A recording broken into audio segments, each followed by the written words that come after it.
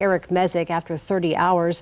The family simply said they couldn't give up and set out to search the largest estuary in the country. Last Tuesday, a devoted husband and father of two plummeted over the Chesapeake Bay bridge tunnel into the water. His family put up a $10,000 reward to plead for everyone, just to keep searching. Tonight, in a story you'll see only on News 3, News 3 reporter Chelsea Donovan went along with Eric's brother as he scoured the ice-cold waters for any signs of Eric. On an overcast, brisk morning, day 9 of the search begins. After a 2-hour drive from Maryland, Kevin Mezek boards the Eric Thomas, a boat he just named after his brother. Most time, about 9 hours we'll stay.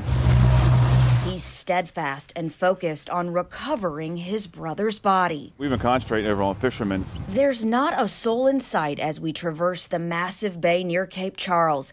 At some points glassy, other times we're confronting currents and crisp whitecaps.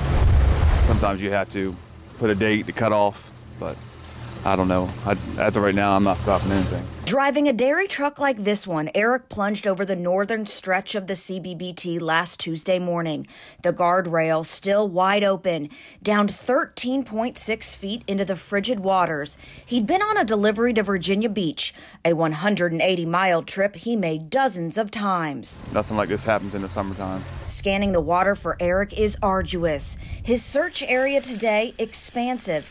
Only 3 miles of the 200-mile-long estuary. I'll just stop for a minute so I can focus better. He says Eric was last seen in a white and pale blue uniform. Just like a needle in a haystack, you know, just how big this water is. Every bird, piece of driftwood, or rusted crab pot catches his eye. I do see something black there. Do you see it?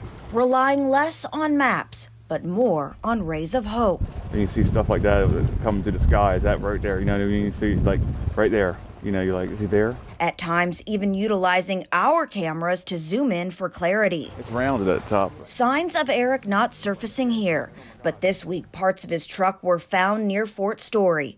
He says he's not stopping until he brings his brother, a dedicated father and husband of 2, home. It's my brother. I mean, a family in seek of closure as they brave the brutal bay. On the Eastern Shore, Chelsea Donovan, News 3.